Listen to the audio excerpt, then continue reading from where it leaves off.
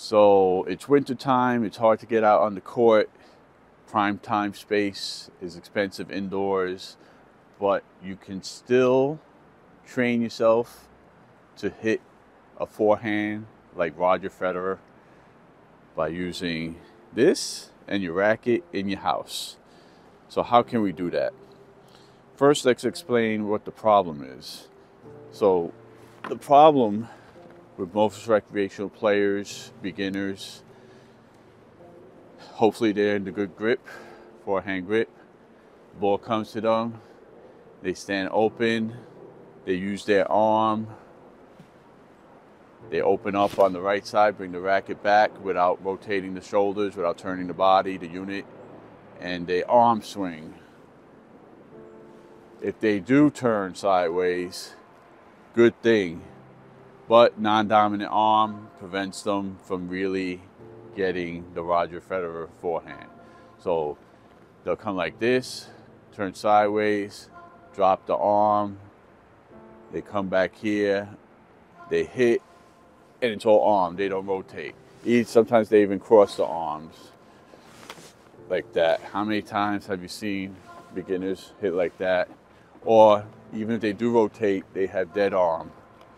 The arm just is dead on the side down here.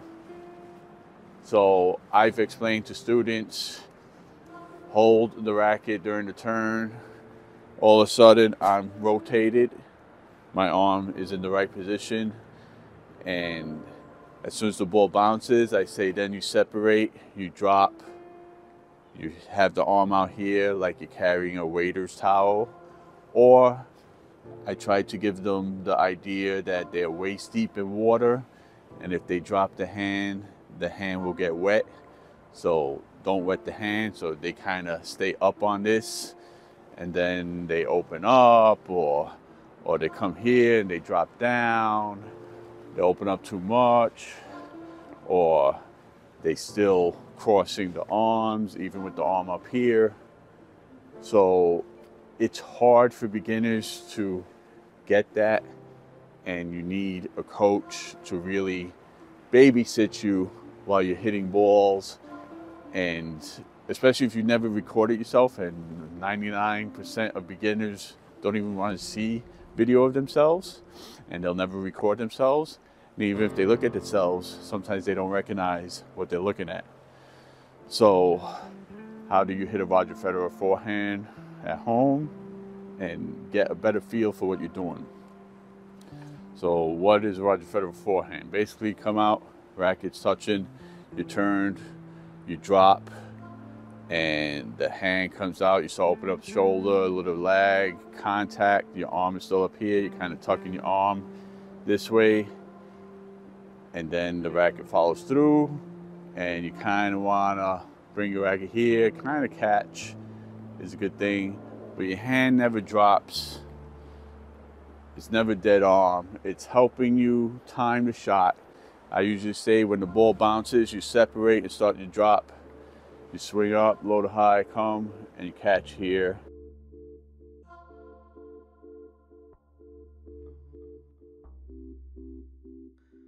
I usually say when the ball bounces, you separate and start to drop. You swing up, low to high, come, and you catch here. And this will keep you in balance. Notice the head, and this will keep you in balance. Notice the head, the body is in balance in the rotation. You're not throwing shoulders this way. Where's my energy going? That way. No crossing, no rotation. It's all right there, very simple. Look at slow motion video, Roger Federer. Boom, compact, nice and easy. All the energy from the legs is going to be transferred into the rotation of the shoulders and into the ball, and you don't even have to put hardly any effort to hit a nice neutral ball and come here super balanced. It's a great feeling, and that's real tennis. So where does the strap come in? So what I want you to do is hold the strap here, however you hold it. Get in your grip. You're gonna come here, you're gonna take the measurement from here and then drop the racket. So from here, I want you to measure your arm to here. So you're going from here to here. And then as you swing, you come forward and you go there. So this will be your guide to help you get the feel of keeping your arm in the right position, because you can easily see from here to there. See the angle? If my arm was down, it would be down here. You can easily see that and make the correction.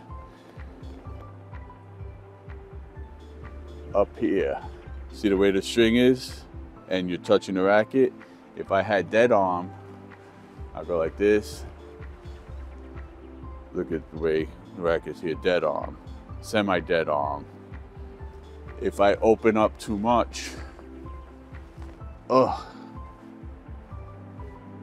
stretching, no good. I'm opening up too soon.